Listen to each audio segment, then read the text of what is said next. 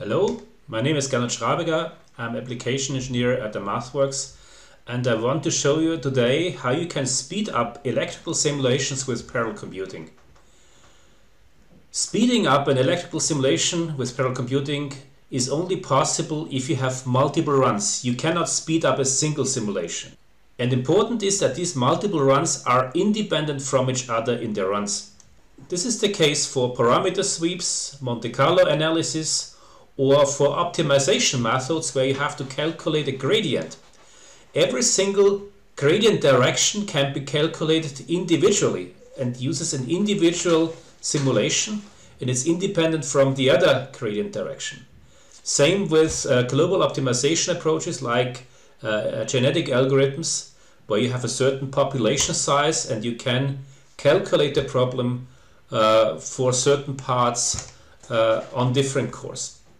The last use case is Simulink test, model testing and Simulink test, where you can also parallelize these simulations. Parallel simulations can run on multiple cores of your machine or on parallel workers within a cluster. You will need parallel computing toolbox for local cores and additional MATLAB parallel server if you want to run the problem on multiple workers within a cluster. The main command for parallel simulation is the parsim command on the Simulink side, or you can also use the par4 command, which is a pure MATLAB command, but you can call the sim command with par4. I've already explained fast restart and simulation modes in a different video, and I don't want to repeat that here in detail again, but there is one important point here for parallel simulations. You have to use the use fast restart option within these commands instead of fast restart option or the fast restart button in the model. In case of simulation modes, I focus here on normal mode and accelerator mode. The rapid accelerator mode is slightly different and requires a different script for the setup. In principle, you can use parsim or sim commands without simulation input objects, but you have big disadvantages when you want to use the fast restart. So therefore I recommend to use simulation input objects in that way as I show it today. So let's start with a concrete example. Within the script I open here the shipping demo EE smartphone charging. I'll save it on a different file name because I want to change the data output. In the original model there is a scope used, but I have to use data logging. I switch the logging on and statistics logging off because we don't need that. So let's execute this section.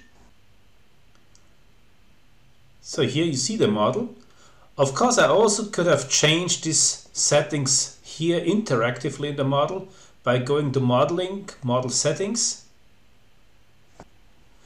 And here in the data import and export section, I have to set signal logging, and I can use single simulation output here. In the Simscape section, I have set logging simulation data to none and simulation statistics also is set off.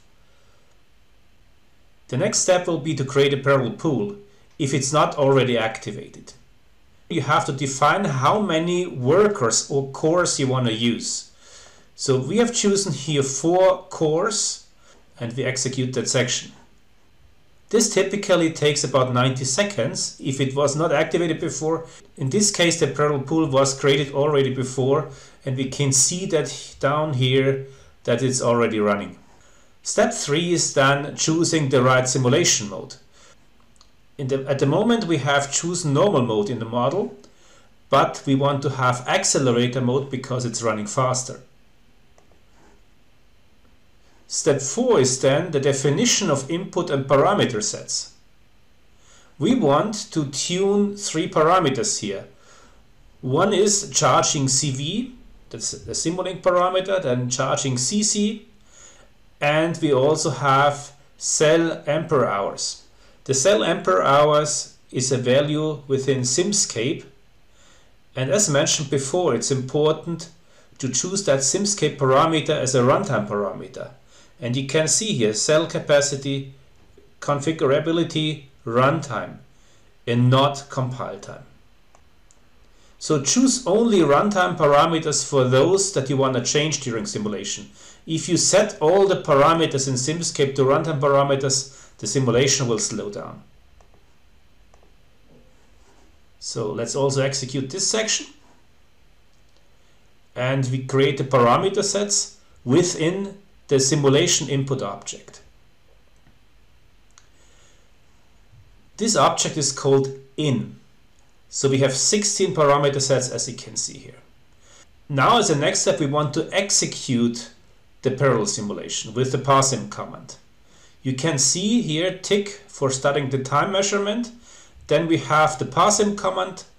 We use the simulation input object in here, and the option use fast reset is set to on, as well as show simulation manager and show progress. After the parallel simulation, we want to measure the elapsed time. So let's also start this.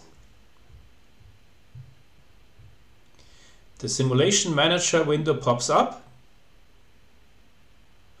and we start Simulink on the parallel workers. So there are several preparation steps going on here now on the workers before the real simulation starts. The models are loaded now to the workers, and then we can also switch over to the simulation view. Here you can now see the progress of the parallel simulation and the elapsed time for the 16 different runs we have. Now execution started on all the 4 cores. So the first runs are completed now. And what you can clearly see here is that the second runs are faster compared to the first runs. At the bottom of the simulation manager, you can see that we reach a speed up factor of about 3 compared to serious runs, because the compilation doesn't have to be done again. And well, the simulation is complete. We can continue now with step 5 and plot the results.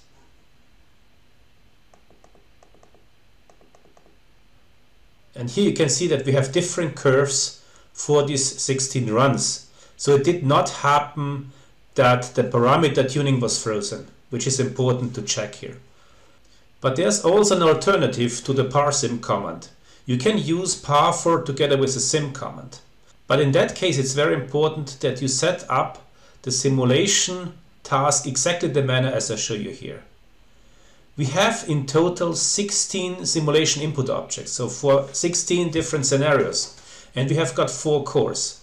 It's important to have a par4 loop over the number of cores. So a par4 loop from 1 to 4. And with every single call of the sim command, we hand over 16 divided by 4, so the number of input simulation objects divided by the number of cores, simulation input objects as a vector. We also set the use fast reset option to on and click the run. So you see the simulation started on the 4 cores. The first run once again takes longer for every single core. We can see that the first simulation runs have completed. Now the second runs are completed.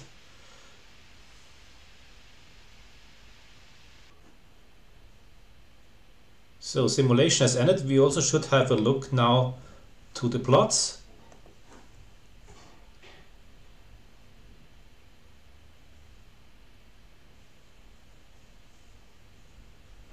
And we can see also in this case here that we have a variation of the output signals here because we changed the parameters. So it looks all fine. So in the very last step here is shutting down the parallel cores and close the system. I hope you found this session interesting.